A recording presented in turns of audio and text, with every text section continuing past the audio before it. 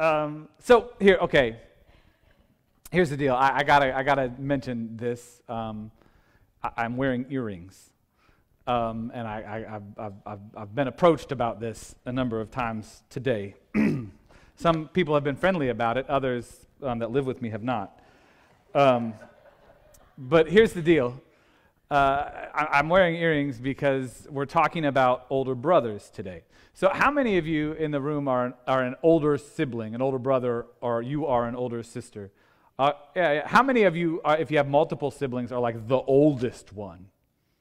A few of us, right? Yeah. So how many of us then are blessed, and I do mean blessed, to be the younger sibling? Right? It's a good thing. Hey, it's a good thing. So, and this is where my earrings come in. So, back in 1989, around there, my older brother got an earring. He got one. He was in this is him. This is his yearbook picture. I scanned it last night. He was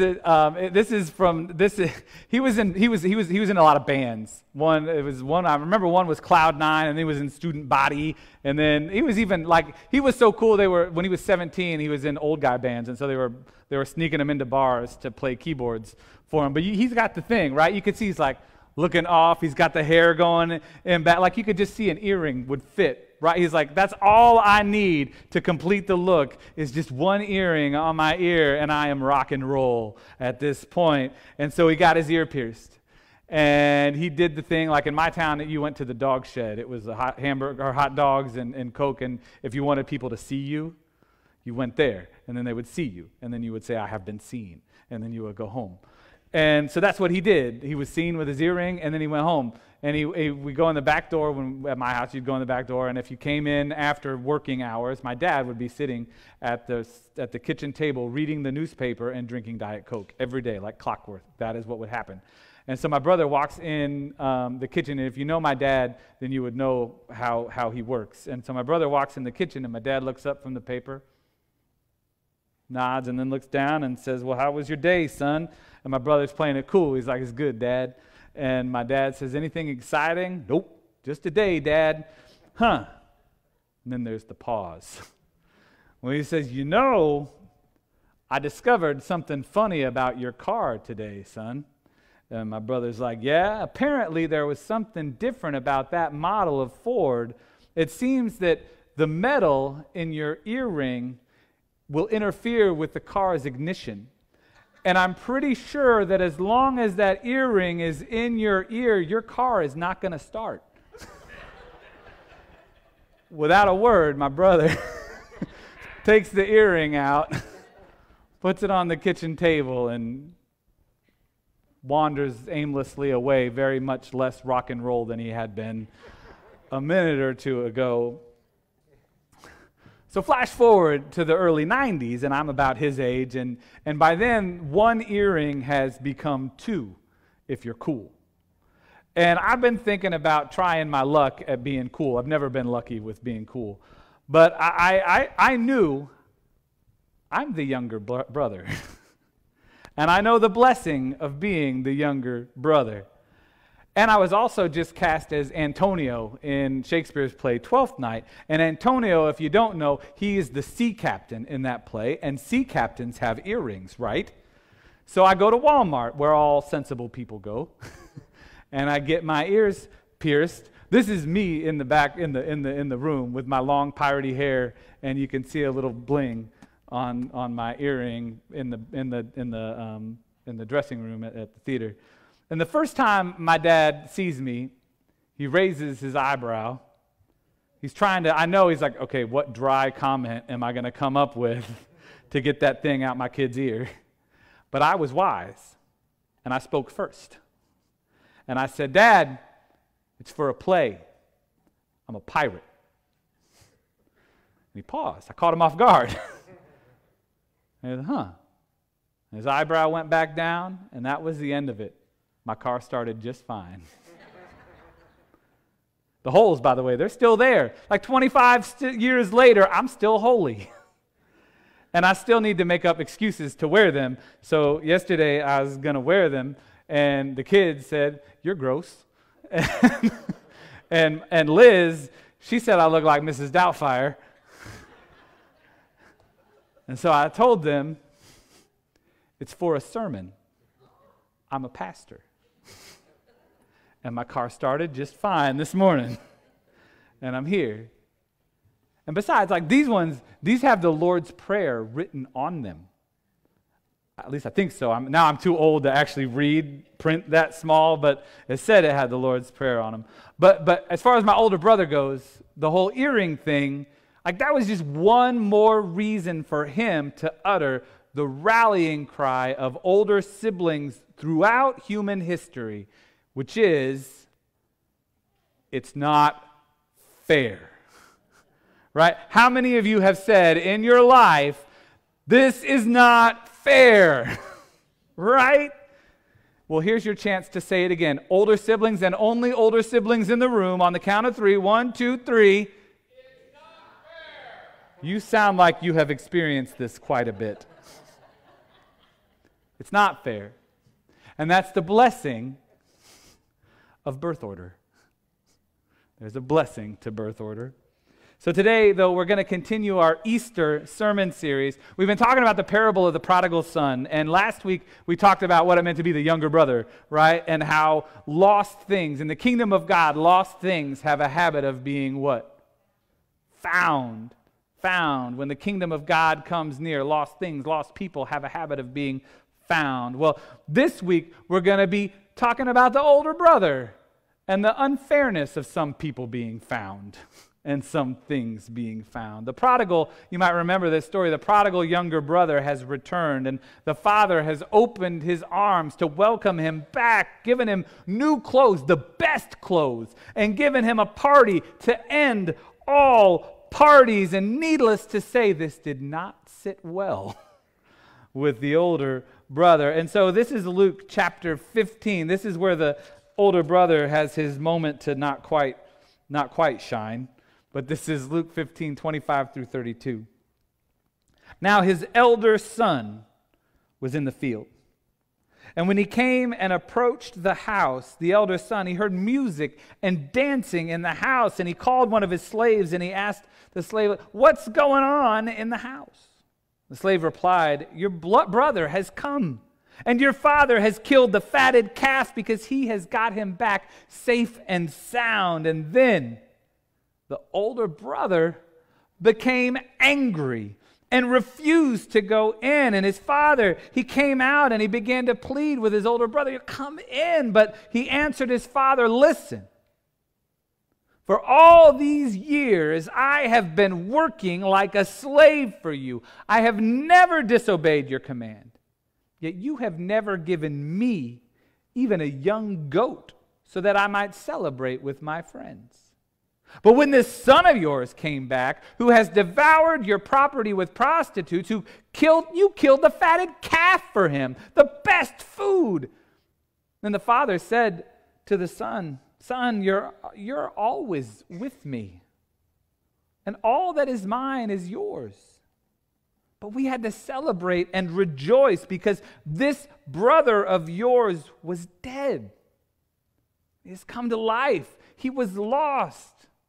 And he has been" what? Found. This is the word of God for the people of God. Thanks be to God. Let's pray. God, thank you for this word. Thank you for this reminder. Thank you for always being with us. Thank you for always giving to us. So we pray today that you would give each of us a word. You made us. You know us. You know what we need to hear. And so may we each of us hear from you today. It's in your name we pray. Amen. That wasn't fair, what I just read right there. Right? Actually, no, wait. This is an epic it's not fair moment. This is like a biblical it's not fair moment. We need an exclamation point. Jamie, can you give us look at that. It's like we planned it. It's not fair. And it isn't. You can't argue. Like, the older brother has done everything that was asked of him. Hayden spent his whole life following the rules, right? Yeah. done what was expected. He towed the line. He never disobeyed. He lived to help his father, right? Right, yes, that's the right answer. And what has he gotten to show for it? Nothing. Not even a goat, Dad. Not even a young goat that I can have a feast with my friends. Is this touching any chords with older siblings in the room? What have I gotten lately? And what do you do for them? Right? I'm just one. They're twins and they get more than me, right? Amen. But the younger brother, I mean, he's like a walking Steve Miller song, right? He took the money and ran, literally. Daddy ran out on us. He left me with more work. He's wasting his inheritance, your money, on wine and women. He's living it up until there's nothing left. Wasting all that money with little thought for anyone. But who? Himself. And then he has the nerve when he's out of cash to come back here, waltzing in, and only for you to throw him a party?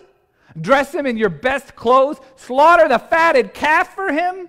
He gets the best of the best. Hayden didn't even get a goat. You gotta be kidding. I'm a younger brother. We get away with stuff like that. This is not fair. It's not fair. It isn't. It's grace.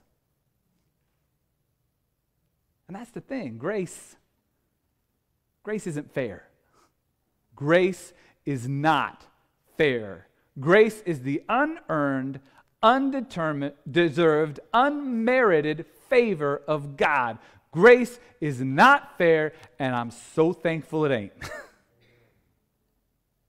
Because there's nothing you can do to earn God's love for you. No matter how many rules you follow, there's nothing you can do to deserve it, no matter how many invitations to a good time you turn down. It's unmerited. It doesn't matter if you're the firstborn or the lastborn, the most or the least, the best or the worst. John, grace ain't no merit badge that you can wear proudly. All adds up to the fact that grace isn't fair. Thank God. Because if grace were fair, if grace were something you might deserve, how many of us do we think we would deserve God's grace, God's favor, God's sacrificial love for us? Certainly not me. How many of us feel like, yeah, I have earned eternal life. It's my due for what I have done. But how often do we, like do you and I, the in crowd, the ones who are already home, the older brothers, the Pharisees, how often do we try to set limits to God's grace? We set prerequisites and preconditions for other people to experience the grace that I have. There's not enough grace, I'm sorry, for you if you do that. And there's not enough grace for her if she lives like that. And there's not enough grace for him. And there's not enough grace for them. I mean, really, come on, right? Grace can only get you so far. At the end of the day, you do have to earn it, right? And they haven't earned it. You haven't earned it. Because if there's no end to God's grace, I mean, that's not fair. Like, surely there's some boundaries we can't cross. Otherwise, what's the point of doing the right thing? Like, why bother even trying to follow Jesus if I can live it up and spend it all like the younger brother and still get in? What benefit is there for me? There's this story in the book of Acts. It involves a bunch of guys who were likely there when Jesus told this parable of the prodigal son come home. I mean, it involves more than one of the sinners that was sitting and eating with Jesus that upset the Pharisees. Actually, this story in Acts probably involves more than one prodigal son who had come home when the kingdom came near and Jesus walked the earth. Peter, you all know, maybe you know Peter. Peter was the one who denied knowing Jesus when things got tough, right? And then by the unmerited grace of God, he became the rock on which the church was built. Well, Peter was off in Joppa, and he had this crazy dream about all kinds of foods he wasn't supposed to eat, like ho-hos and ding-dongs and zebra cake. Well, zebra cakes. He's dreaming about them, and they were just laid out before him, and he's like, God, I know I ain't supposed to eat these. And God said, no, it's cool, man. Did you not know that I made ding-dongs and ho-hos and zebra cakes? And nothing I make is bad. So you can eat. And then Peter wakes up, and these guys show up at his door, and they're like, hey, Peter, we got a friend back in Caesarea. He's our master. It's Cornelius, and he wants to invite you to dinner. And Peter's like, in his head, he's like, wait, I can't do that. Because he knows Cornelius is a Gentile. He's not Jewish. Which means Cornelius spends his days eating ding-dongs and zebra cakes, and he's unclean. And if I, a Jew, go eat with him, then I'll be unclean. But then he remembers his dream. And so he says, yeah, I'll go eat with Cornelius. And he does. And then the next thing you know, it's like Pentecost all over again, because the Holy Spirit came down and got a hold of all the Gentiles, Cornelius and his family in the room. And then Peter starts preaching, and he's got a genuine revival on his hands. Like Gentiles are coming to Jesus left and right, and it's this beautiful thing to behold. It's so beautiful that word gets out about what's happening, and soon it makes its way all the way to Jerusalem, where all the early leaders of the Christian church are, the followers of Jesus, like the apostles, the ones who were there with Jesus when he told the parable of the prodigal son. The disciples are in this room, and the very first people who had experienced the grace of God in Christ, this unmerited favor of Jesus, they got word, and they were so overjoyed that these Gentiles were having the same experience that they were, right? No, they were not. This room full of younger brothers that had now become a room full of older brothers. And when they saw Gentiles getting the same things that they thought were just for them, they cried, "This is not fair." The very people who were in the room with Jesus when he told this story are like, Peter, you can't eat with them. They didn't have to go through what we went through. The Gentiles, they aren't the chosen people. We are. Their ancestors didn't have to wander in the wilderness. God didn't give them the promised land. He gave us the promised land. They didn't have to suffer what we've suffered. They didn't have to watch their Messiah, their Savior, their friend. They didn't have to watch Jesus die like we did. They don't even watch what they eat. They don't even watch what they wear or observe the Sabbath or pray at the temple. They don't do anything like that. And they think they can just have Jesus just like we do. They think Jesus died for them too. They think they deserve grace just like we do. That's not what? Fair. But thankfully, grace is not fair. This is what happened if you turn it. It's in Acts 11. This is what we read. Now, the apostles and the believers, the ones who were there with Jesus, who were in Judea, in Jerusalem, they heard that the Gentiles, the non-Jews, had also accepted the word of God. As scandalous. So when Peter went up to Jerusalem, the circumcised believers, the Jews, they criticized Peter, saying, "Why did you go to uncircumcised men and eat with them?" It's the same thing the Pharisees said when Jesus was eating with them. Why did you go and eat with them, Jesus? And this is my favorite. Then Peter began to explain it to them. I wish I was in the room to hear Peter explain what happened. Right? Peter explained his dream and how God told him to eat, and that nothing is made that God has made is unclean, not even the Gentiles. And so he ate with Cornelius, preached to them, and wound up baptizing them with water after the Holy Spirit had baptized them with the grace of God. And then Peter says to them, if then God gave them the same gift that he gave us when we believed in the Lord Jesus Christ, who am I that I should hinder God? Who am I that I could get in the way of what God is doing in the life of somebody else? And when they heard this, the disciples, the first Christians, they were silenced. And then they praised God, saying, then God has given even to the Gentiles the repentance that leads to life. Grace isn't fair. No one deserves it, but God offers it to everyone, Even you, even guys that are too old and too unhip to pull off earrings, dangle, dangle. Even guys that look like Miss Doubtfire. God offers it to us. Christ died for us. And not so we can keep it to ourselves. Not so we can judge and decide who deserves it and who doesn't. Who's in or who's out. Who's at the table and who's not. Grace means that there is room at the table for everybody. Everybody.